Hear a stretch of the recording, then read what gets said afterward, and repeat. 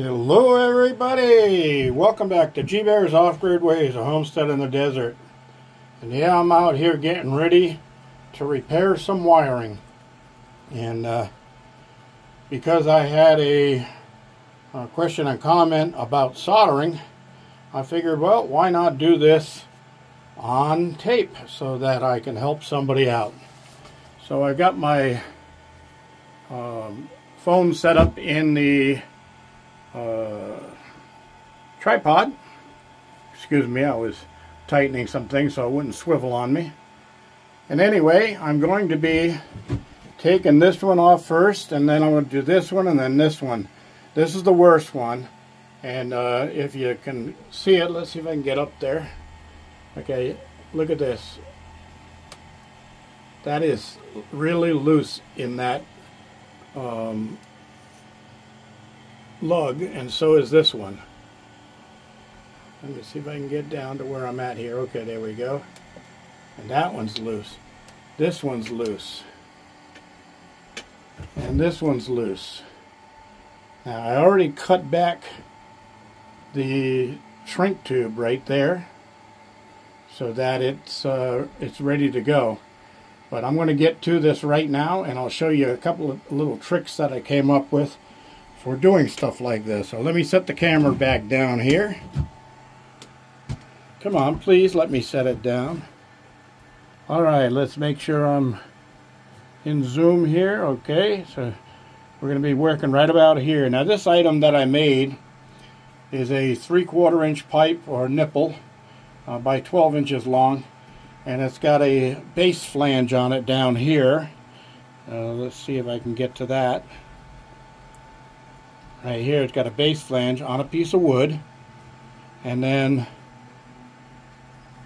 it's got the bar clamp type fittings on here. And what's that for? Well, that's going to hold my wire in place while I'm doing my soldering. So the wire will actually hang over the board, so if there's a drip of solder, it'll hit on the board, not on my inverter. Normally I would put a rag on there with a little bit of water on the rag, and as the stuff dripped down, it would solidify right away. But let me get this first wire off here and pull these caps, and we'll get to the first one so I can show you how that's done. Come on, caps, get off of there. Alright, so first we're going to take off this one.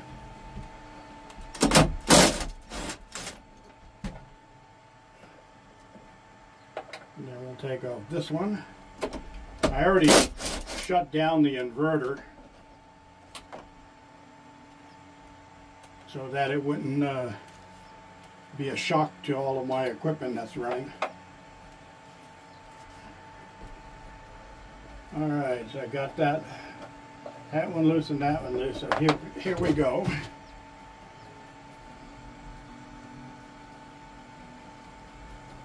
So I'm going to get my little pocket knife out here, and I'm going to cut this back and then cut it off about right at the insulation so I can peel that off of there. Come on.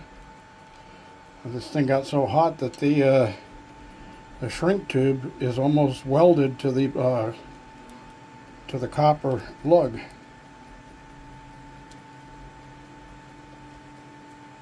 Oh my God!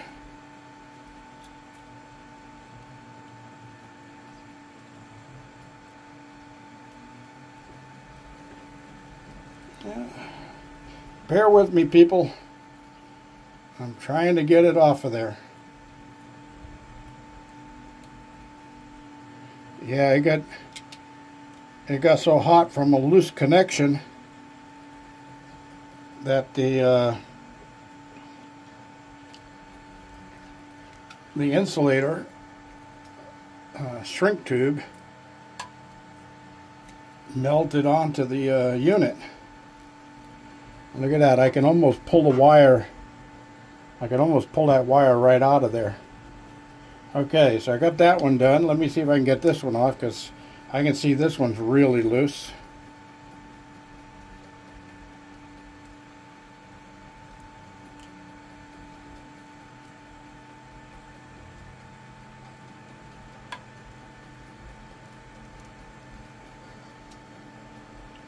Yeah, look at this. It wants to pull right out of there. That's the problem right there. That's what's been setting up high resistance and lowering my battery voltages.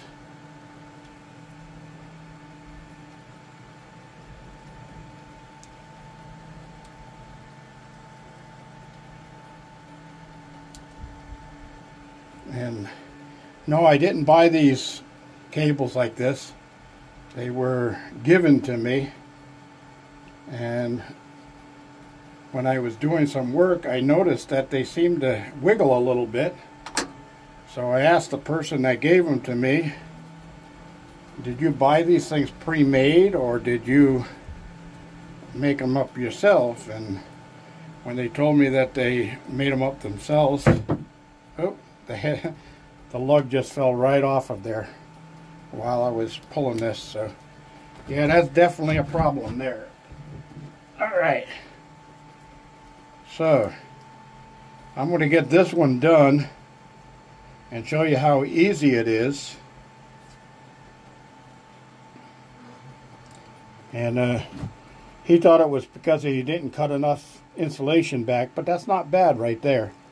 Okay, so what you want to do is try to get it in without any wires sticking outward, like that.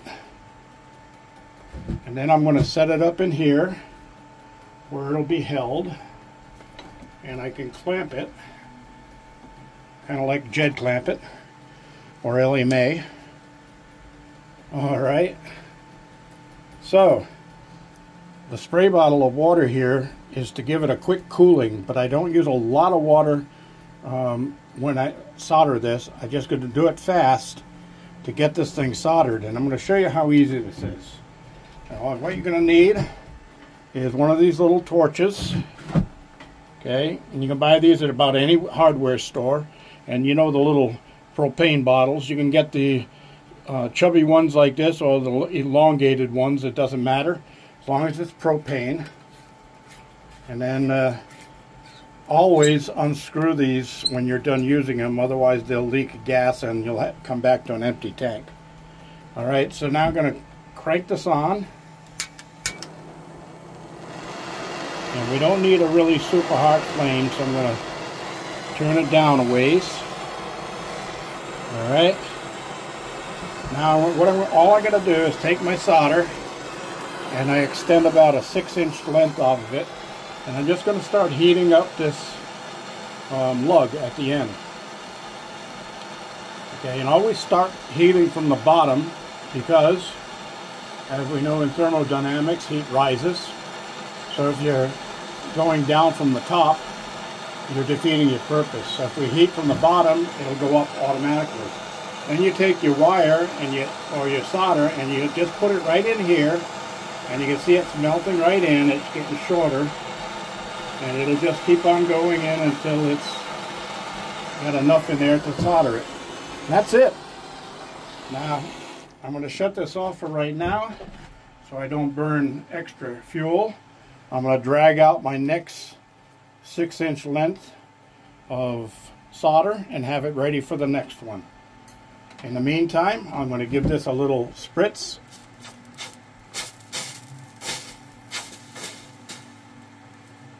That's all it takes. So now it won't fall off when I jiggle the wire. But I'm not going to touch that because it's just too hot. So I'm going to take this outside and finish cooling it so that I don't burn my fingers when I touch it.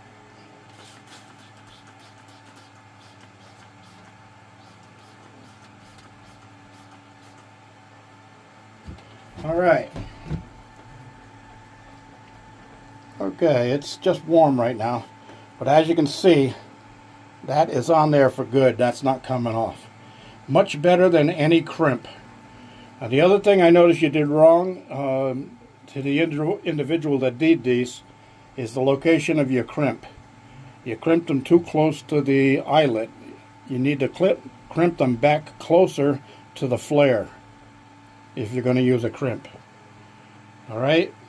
I've never liked crimps. I've even got a hydraulic crimper for doing that. But crimps, just to me, all it does is squeeze two pieces together. It really doesn't give you a super great contact. There's nothing like a good solder. Now this one is not really too bad, but I'm going to do it anyway. So it's going back in the clamp up here. Move my water away. Fire up the torch again.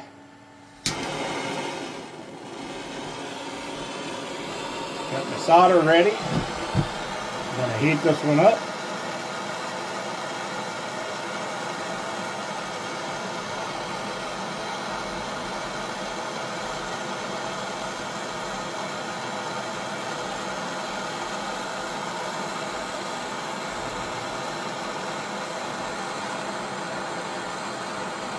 You can always tell when it's ready because the color changes on the copper. It kind of turns to a rainbow color. Alright, so that's the second one done. I'm going to give that a little spritz to cool it off.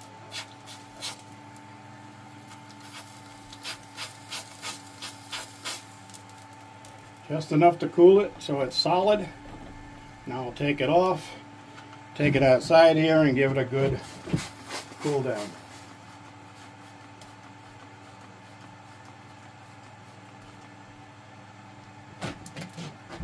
And that one is done. That is a solid connection. So now I can move on to the next one. And while I'm doing that, I'm going to put this one back in place. So that's about it, everybody. That's how you solder the end lugs onto the copper wire. And this is 1/0 wire. That's one diagonal /0. And it's usually you use welding cable, which is a fine copper mesh inside of the wire. You don't want coarse wire on this. You want it soft and flexible like this so it moves. Alright?